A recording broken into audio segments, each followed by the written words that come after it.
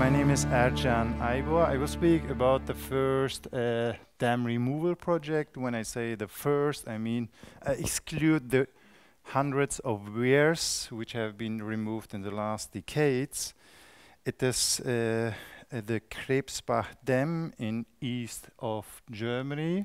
So here you see the dam before the removal and after. It is an 18-meter high dam in the east of Germany. A moment. Anyway, so you see the red star here. It is located here in the province of Thuringia, which is a small province. And it's a creek. You see there's even not 0.1 cubic meter per second on average flow. It's a small, yes, it's this creek, which is not very long, but here is a bigger river called the Weiße Elster.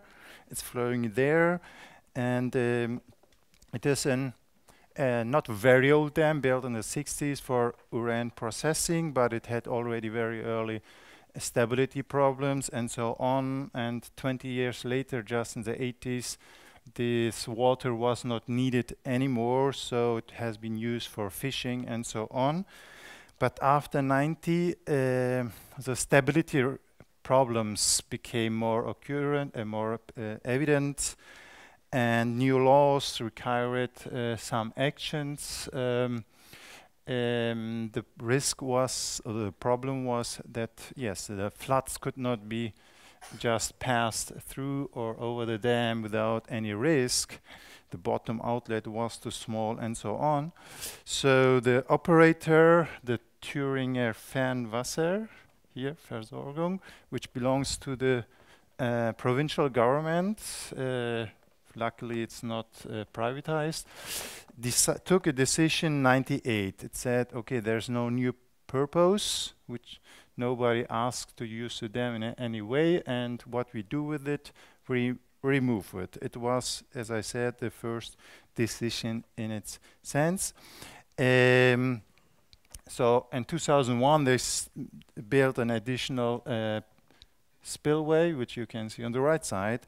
And meanwhile, the process had started. The plan approval procedure asked the stakeholders for opinions, and there were 453. And the main concern here is a flood risk in the downstream stretches. That's a big discussion. Some environmental organizations like Friends of the Earth have been included. So there were discussions around this, and the operator said that it's the first big dam removal case in Germany. We should do it very carefully, comprehensively, big analyses and so on, plannings, and that's why the planning costs were already 250,000 euros, and the total the dam's cost, removal cost was 1.2 million euros, which is very expensive. So this decision created a lot of discussion in Germany, but we have to see it a little in the context of another dam construction project, the Leibis-Lichte, which is also in Thuringia. It's the last really big, large constructed dam of Germany, 100-meter high, 500 million euros. It has been completed in 2005, 7 or 6. And just 2 years later, after the completion, it was stated that the dam is not really needed. Anyway, so it's the dam, the Krebsbach Dam, is a kind of composition, not officially, but it is suggested by the most of the people. Anyway, so removal started then in 2007. You see a picture from the removal process. As I said, yes, I mean, they removed it and they took all the fishes and so out of the river, of the Hull River, because it was assumed that the water quality in the downstream stretches will decrease. It's an important point. Anyway, it started first at the, you see, from the dam, how do you say, impoundment. Here it started, and then step by step they took the dam out. It was not a big issue because it's just a creek with a little water. Anyway, they removed it quite fast, and you see this a picture after the draining, how the creek is oriented, and the flood concern in the downstream areas led to the decision to broaden the creek in the downstream stretches. There are some, let's say, houses, buildings at the creek. So the costs also come from measures like this, and to meet the concerns of the people there. The sediment consideration was not so serious. I mean, the sedimentation rate there is not high. On average, was a sedimentation in the dam reservoir of 35 centimeters. There was some contamination because of some industrial agriculture upstream, but it was said, okay, we can just let it flow. Actually, the most of the vegetation sediment will be binded when the vegetation comes. And it happened like this. There was no big floods directly after the removal. But the uniqueness of this dam is that due to this flood consideration, it was taken the decision to pre-shape the impoundment process. It makes this dam removal project very unique. So they created a meander through all this impoundment process. It looks like this. You see, this is a former impoundment, and this is a new channel, and it has been done in a trapezoidal way. And so the length is 1.4 instead of 0.7 kilometers. The second aim of this was to create a wetland to increase the biodiversity of the region, and it was assumed that this channel can hold back a year's flood, 10 years flood. Anyway, we consider it as from the university as quite questionable whether it makes sense or not. Anyway, you see they have created the channel, some groins, ramps in the dam impoundment. This is how the groins and so on. There are some small flood pools and so on to have this diversity in the channel. And monitoring was done until last year. You see the channel as it has been constructed. It must be end of 2007 or so. It looks like this, and this is now we have pictures from 2008 after all the construction works have been done. It's the first spring just after the removal. You see there's not so much vegetation yet because it's still very early. This is the picture where the dam was. It was just here, and this is the channel and so on. And this is the area where the dam removal, the impoundment. But just some months later, you see there's the vegetation is growing. It's growing and faster than probably expected, but not really in the planned way because of the contamination, the nettles, growth of nettles very high. It's not a big issue, but because of the nitrates and more willows than expected. It's also not a big problem.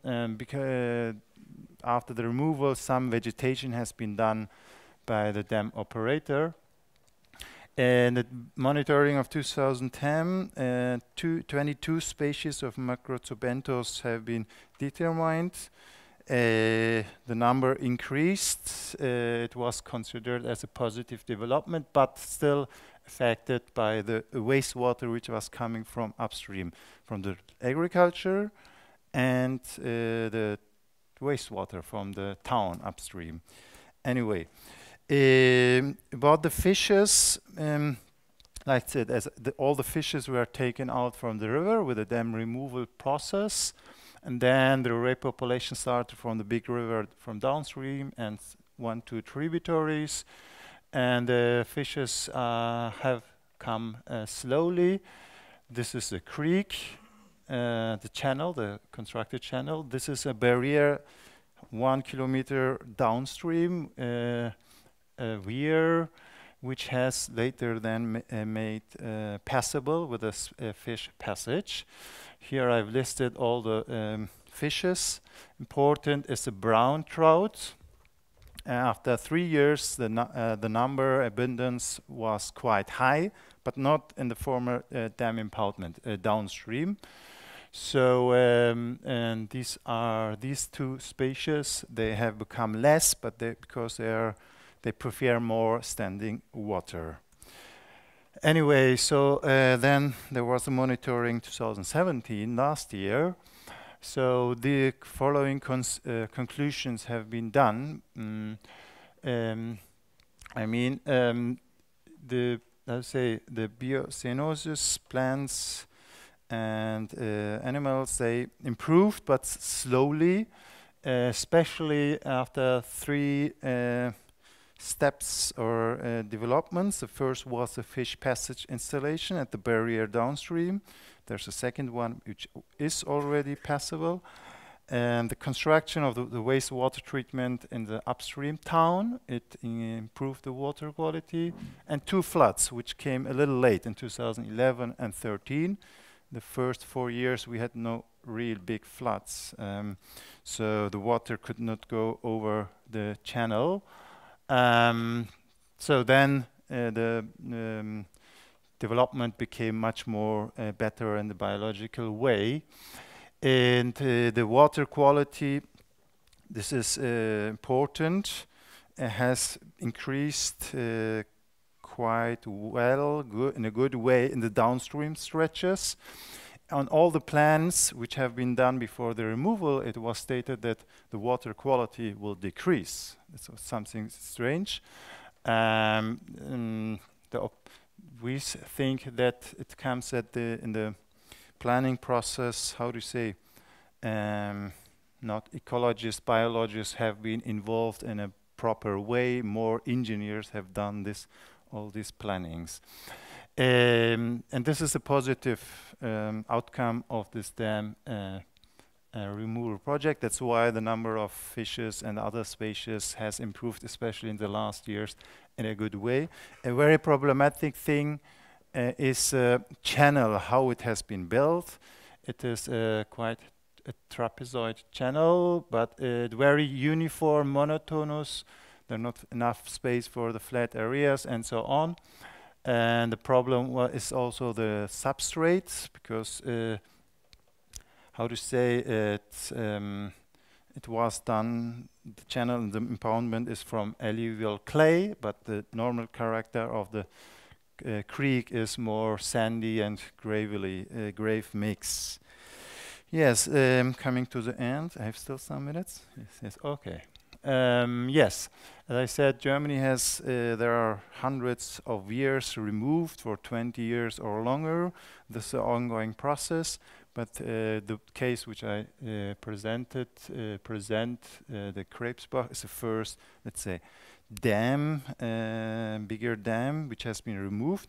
Actually, just some months later, another dam in Germany has been removed. It's called Untere Herbringhauser Talsperre, and it's west, close to Cologne. And it's interesting, it has been removed within a short while, and beginning of 2007, a court or so, or any kind, yes, the court said there's an imminent danger, and within 3 months, 4 months, the planning was done and the removal, something very untypical for Germany.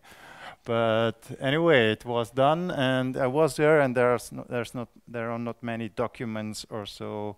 There's no monitoring. Anyway, so long years we didn't hear from other dam removal projects. We exclude the weirs.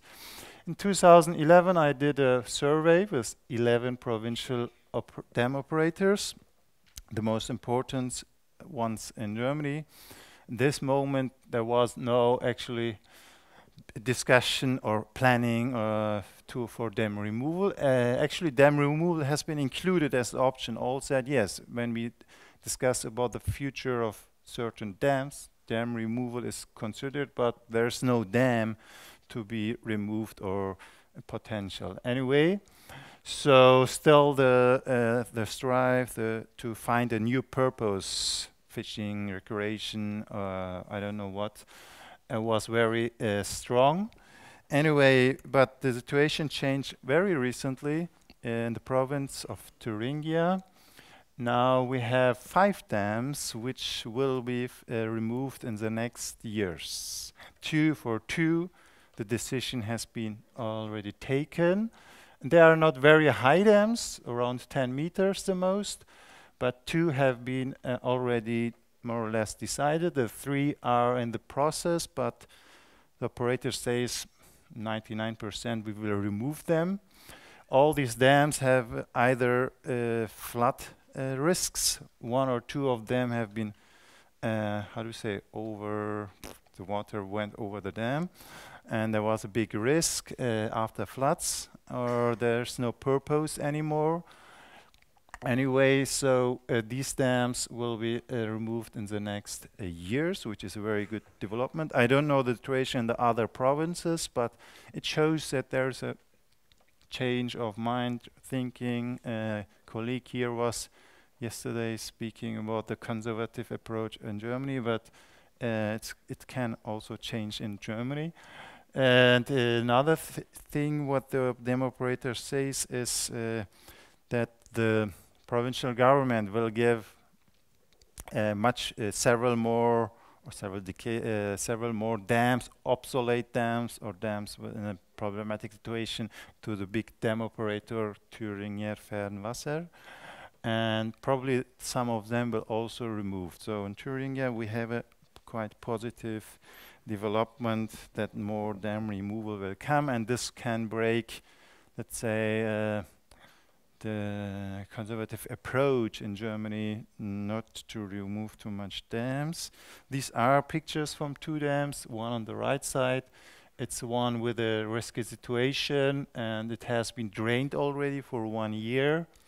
This is another one which will also flood it. There are some discussions, some small objections by people or so, but not in a strong way. Yes, and it gives hope even for the rivers and the biosynosis diversity in Germany. And I thank you for listening.